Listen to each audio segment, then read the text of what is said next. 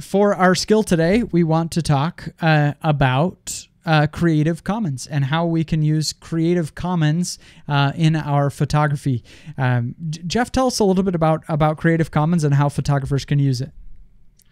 All right, so it's a licensing model that when you post photos to some sites, the one that comes to mind most for me is Flickr. They make a big deal about choosing what kind of licensing type you want to post your photo out on Flickr under.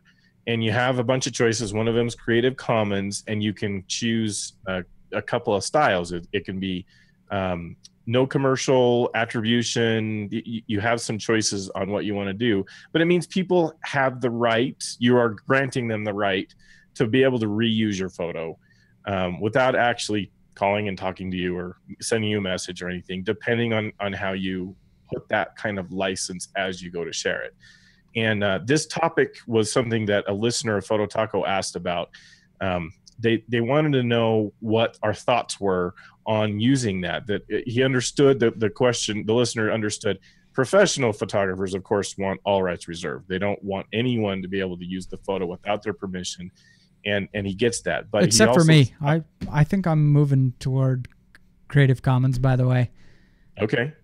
So I'm interested to hear your take on that and why you would do that. But he said for hobbyists, don't we want to have people, especially if they're willing to attribute the work back to you somehow, don't we want our photos out there and seen by the world? And I get that. I understand.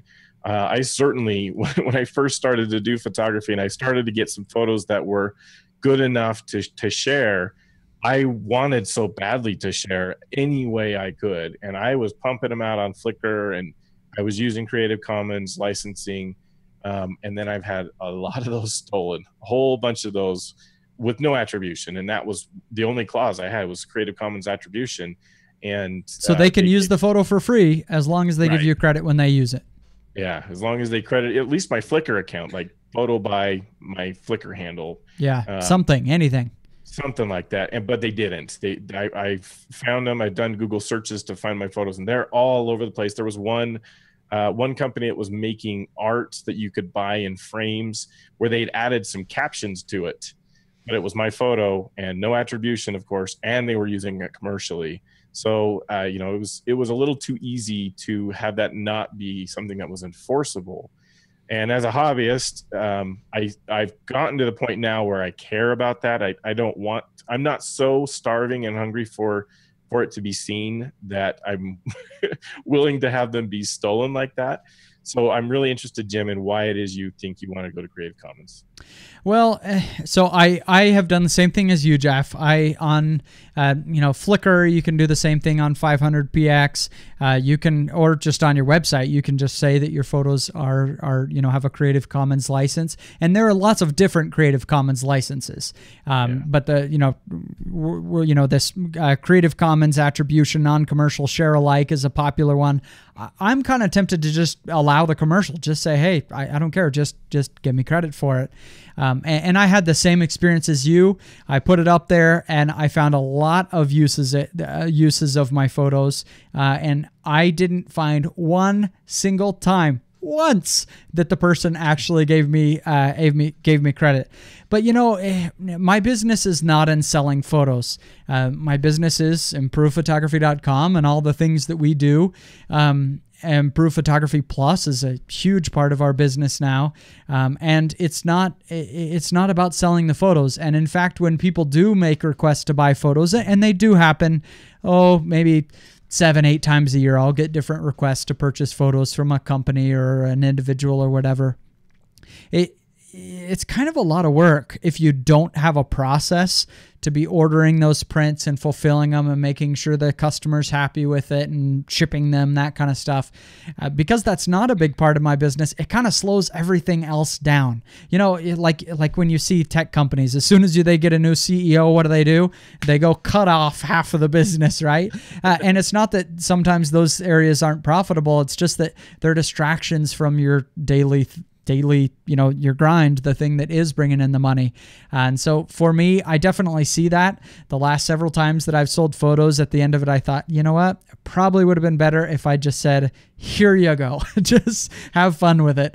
Not that it isn't nice to have that extra, but I really need to focus on other areas. And so that's what has me interested in doing this. I don't want my photos collecting dust on my hard drive.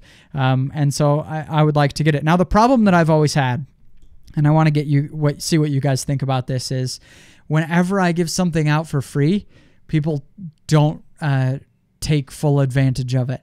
There have been multiple times in the past that we had free items on improvephotography.com, free tutorials or videos, and I would look at it a year later and it's like, man, only like 4,000 people went there all year. And so I put it together in an ebook or a product, and I put it up on the website, and it goes crazy. Everybody's buying it. People attach a value to things that have a monetary value. And so that's my fear with this, is that when things are free, people tend to not value it. Sometimes not even enough to give it a link. So is there a way that I could give away my photos in a meaningful way without and have people still value it? What do you guys think? Well, I think I'm seeing that with the basketball ones I'm taking right now. I'm giving them away. There's no fees attached to it. They're getting these shots of the kids playing basketball, and I guess I'm getting a little bit with the exposure, but they are loving the photos. They're very much appreciating it. So I guess there are some ways to be able to do that.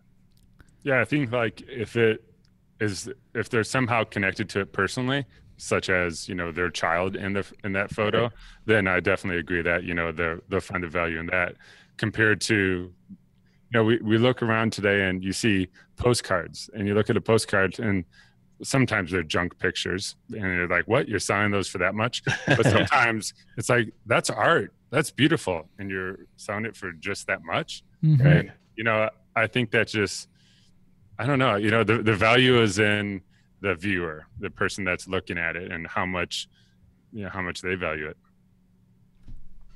Well, interesting. I have some decisions to make in terms of what I'm going to end up doing with this, but I do want to find a way. And maybe it is that I'm just going to set up a separate website I don't know, or put the photos up, more of them up as stock. I have some photos on stock. I would like to put more up there. I just want my photography to be used, is what, right. And my photos, when I take a photo, it's going to be seen by hundreds of thousands of people often when I take a photo, because I get to share them on Improved Photography, and I love that. But after that, after a photo's old and I've taken it before, I don't want my photos to go to waste. I want to do something with them, and so it's an option that I'm considering. All right, well, in every episode of the